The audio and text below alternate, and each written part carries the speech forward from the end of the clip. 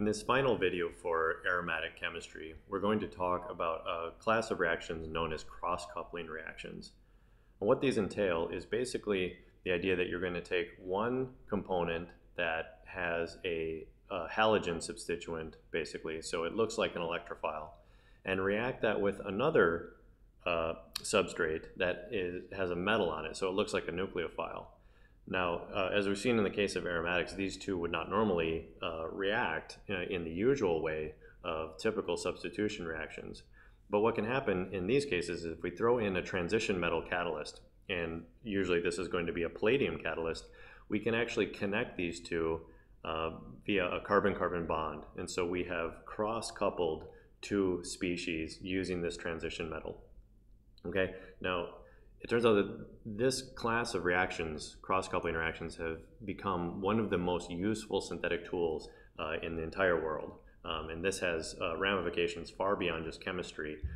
They're enormously useful for many reasons. And one of the biggest reasons is in the pharmaceutical industry. Cross-coupling chemistry is used on a daily basis all around the world to make drug compounds and for the process of discovering new drug candidates. So it's enormously useful. It really has transformed the way that chemists think about putting together molecules in very dramatic ways. So it's hard to overstate the importance of this class of reactions. And because of that, the cross-coupling field was awarded the Nobel Prize in Chemistry in 2010. And specifically, that award went to Richard Heck, Aichi Negishi, and Akira Suzuki. And all three of these actually have very prominent organic reactions named after them, all of which are palladium catalyzed in nature. So let's talk a little bit about cross-coupling reactions. And first, I'm going to start with the nature of the halogen component. Okay, so we're going to talk about the cross-coupling of aryl compounds. There's actually a number of different things that one can use for cross-coupling. But for our purposes, these can be anything, any of the halogens. So aryl chlorides, aryl bromides, aryl iodides. There's another class, though, that's actually really important as well, and that is aryl sulfonate esters. So if you imagine a sulfonate ester can be derived very simply from a phenol. So if you react a phenol with something like a sulfonyl chloride with a little bit of base, you can actually make a sulfonate ester of that phenol. And it turns out that because of the electron withdrawing nature of the sulfonate, this actually acts as if it was a halogen, which basically means that it's a good enough leaving group that it can react with a palladium catalyst. So this is actually an important class. Even though it's not a halogen, it allows you to take phenols, which are very widely spread, and use them to make carbon-carbon bonds via this cross-coupling technology. Okay, so we've got the halogens and we've got sulfonate esters. And the two specific cases that we'll be concerned with are the tosylate, right? So the toluene sulfonates, which is usually called tosylate, and that just has a sulfonate with a toluene substituent on it. And then the more reactive ones are the trifluoromethane sulfonates, which are usually called triflates. So this is the triflate group. And this is actually reasonably reactive, very much like the halogens. And these can react as well. Okay, so those are the two sulfonates. All right, what about the metal component? What can that be? Well, as it turns out, it can be absolutely enormous range of different organometal species. In fact, it's much less common for something to not react as an organometal than for it to react. But we're just going to focus on two categories just to make things relatively simple. But recognize that there's a whole other world out there that covers most of the periodic table. But for our purposes, we're going to focus on two. And so usually it's the nature of the organometal that gives these reactions their specific names. So the one component that is viable are organomagnesium reagents, which you probably know as Grignard reagents. So these can be cross-coupled, and when we use an organomagnesium, it's called a Kumada coupling.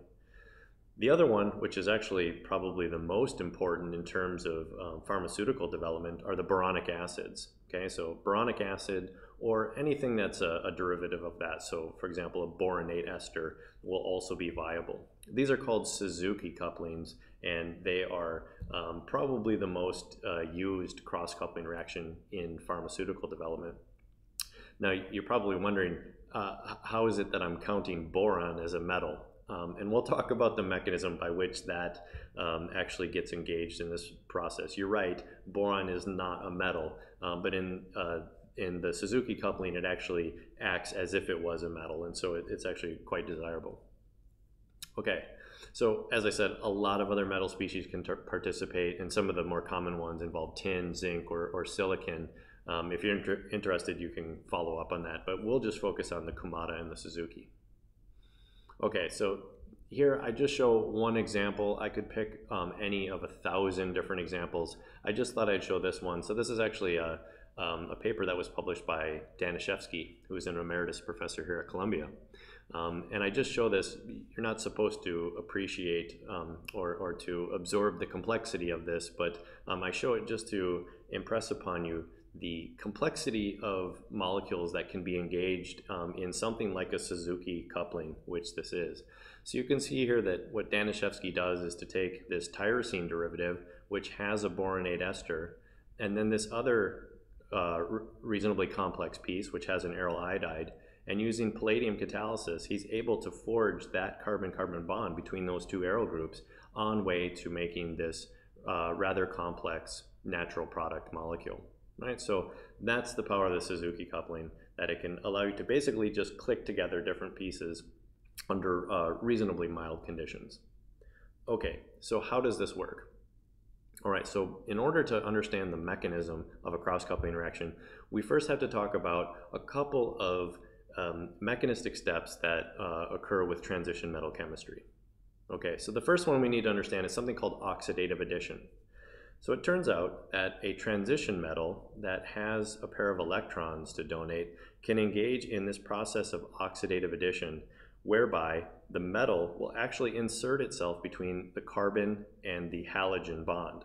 Okay, so the metal will actually just insert. And if you want to draw arrows here, which might not be fully accurate, but we can draw them anyway, you might imagine that the metal has this lone pair that can basically donate to the halogen at the same time that the electrons from the carbon-halogen bond are donating back to the metal.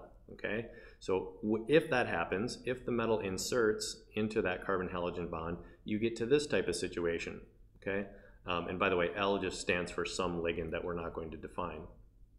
So if we get to this situation, just based on the rules of formal electron counting, the metal will have been oxidized by 2 electrons, right? So each of these bonds is sort of counted in terms of the metal as being on the substituent, right? So that actually means that the metal is formally in a +2 oxidation state relative to where it started. And that's why it's called an oxidative addition. The metal is adding to that bond and it formally gets oxidized by 2 electrons. Okay? So why is this possible? Why can transition metals do that when we don't see normal organic molecules do this type of thing usually? And the reason is because transition metals have d orbitals that they can use. So if we think about a sort of a stylized transition metal, a transition metal might have a d orbital that might look like this, and if it has a couple of electrons in it, a filled d orbital, that pair of electrons can potentially donate. And at the same time, there might be an orbital here that's empty, which can accept electrons. So based on the orbital pattern of the transition metal, it can both donate and receive electrons sort of in the same direction. And now if we imagine this transition metal approaching our carbon X bond, which might look something like this, right? So we've got a carbon attached to the halogen. Now those are going to be sigma bonded together, and the sigma bond here, that filled molecular orbital, is shown in the bright pink here, right? So that's got the pair of electrons that bond the C and X together. Then there's going to be the sigma star for that sigma bond, right? The anti-bonding component of that molecular orbital, which is showing green and blue, okay? And so that's going to be outside of the CX bond. Okay, so imagine these two things approaching, and what can happen is that the sigma electrons from the CX can donate into that empty metal orbital. Okay, so the donation happens that way. At the same time, the filled metal d orbital can donate back into the sigma star of the CX bond. Okay, so if you think about it, you're basically taking that bond and breaking apart the two pieces so that they both become bonded to the metal at the end of the day. So this pair of electrons goes to form one of the bonds, and then the pair of electrons in the d orbital go to form the other bond. And so that's how you can have an oxidative addition with a transition metal, okay? All right, the next step that we want to understand is basically the reverse of that process, so reductive elimination. It's exactly the opposite. So oxidative addition and reductive elimination are just the forward and backward reaction. They're the same thing.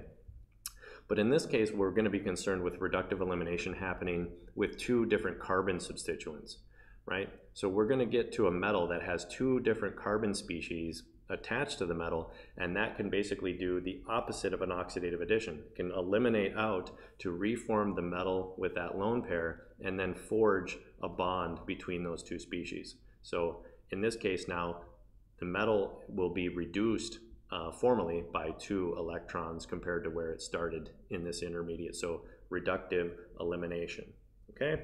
Two sides of the same coin.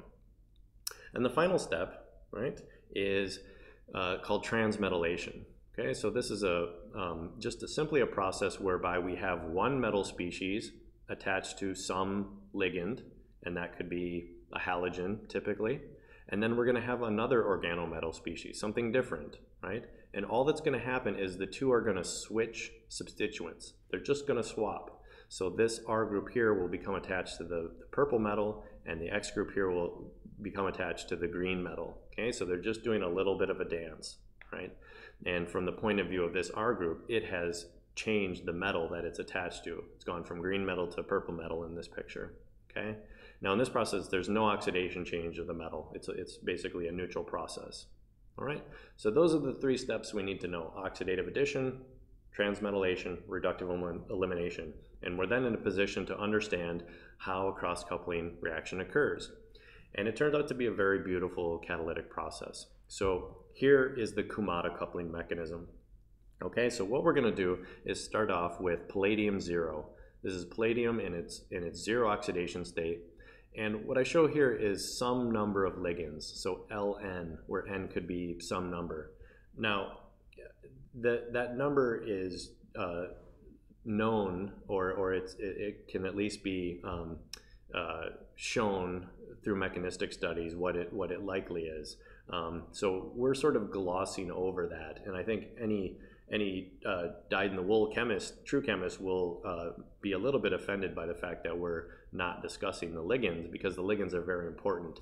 But for our purposes, just to make things simple, we're just going to say that there are some ligands attached to palladium, just to simplify things. Okay, so we have palladium 0 as our starting catalyst, okay? And what's going to happen there is we're going to do our oxidative addition into our aryl bromide. Okay, so oxidative addition, and now we've got, in this case, the phenyl and the bromide attached to palladium. And you see how palladium has gone from 0 up to palladium 2. That's the oxidative part of that addition reaction. Okay, so it's inserted into that bond. The next thing that happens is that we're going to transmetallate. So we're going to do a transmetallation in this case with our Grignard reagent. So transmetallate, this phenyl is going to become attached to the palladium, and the bromide becomes attached to the magnesium. So we get magnesium bromide as a byproduct, and now we've got this diphenyl palladium 2. The final step that needs to happen then is the reductive elimination, where we forge that carbon-carbon bond. That's our cross-coupling product. And because this is reductive, we go from palladium 2 back to palladium 0, and we're ready to start the cycle again. So it's a wonderful catalytic process, and it works quite efficiently. Okay, what about the Suzuki cross-coupling? Well, it's very similar to this. There's just one minor detail that we need to talk about. So it starts the same. We do the oxidative addition with the palladium 0 to get the palladium 2. Now we need to transmetallate with the boronic acid, and this is what you might think it should look like, okay, to get to that intermediate. But the problem is that this actually isn't ready to cross-couple. This doesn't act like a metal that's ready to give up its organic part in the way that's shown. What we need to do is just something that's a slight variant, right? This is not reactive. We need to make it reactive, and the way that we do that is by adding some base. Sodium hydroxide or other alkoxide would work here. What we're going to do is react the boronic acid with that hydroxide to make it into a boronate anion. Okay? So we use that empty p orbital of boron, we add hydroxide, and we get to this boronate anion. At this point, this is anionic, and so it acts very much now like a organometal species, which is willing to give up that organic piece to the palladium, and then you can basically spit off boronic acid, and then that halogen is going to be lost as sodium bromide. Now, again, for chemistry majors in the audience, I have glossed over way too many details for you to feel comfortable. So you might actually want to go and look into the details of this more if you find yourself wanting to go forward in your career as a chemist. But for the purposes of this class, I think that this picture is reasonable enough. So with the Suzuki, we get to the same type of intermediate that we did with the Kumada. Reductive elimination gives us our product and returns the palladium 0. Okay, so that's the Suzuki. Very useful, very powerful. The only thing that we're missing here is exactly, right, so let me just underscore, Suzuki requires base. That's the key part of the Suzuki, that you have to have that sodium hydroxide or other base involved so that you can turn the boronic acid into the boronate. So the only piece that we're missing here is how in the world do we make boronic acids? Okay, so again, there are dozens of ways to do this. We're just going to pick one of the most straightforward ways and leave it at that. And so this is the one that you can use in your synthetic toolbox. Basically what you can do is to take an aryl halide and convert it into a Grignard reagent. An aryl lithium would work as well, by the way. But you make it into a nucleophilic metal species, and then you can react it with something like boron, trimethoxy boron. Okay, that'll suffice. And so that makes a boronate ester, and then we're just going to hydrolyze with aqueous acid, and that gets us to our boronic acid. Okay, so in terms of writing that down, you can basically use this two-step sequence. So magnesium to make the Grignard, then trap as the boronate ester and hydrolyze. And that'll get you from an aryl halide to a boronic acid. And so now you can see that if you wanted to, for example, couple two benzenes, you could take bromobenzene, convert half of it into either the aryl Grignard or the aryl boronic acid, and then couple it with the other half as the aryl bromide. So either via the Kumada or the Suzuki coupling. And that should really expand the range of materials that you're able to make with this very useful type of carbon-carbon bond forming reaction.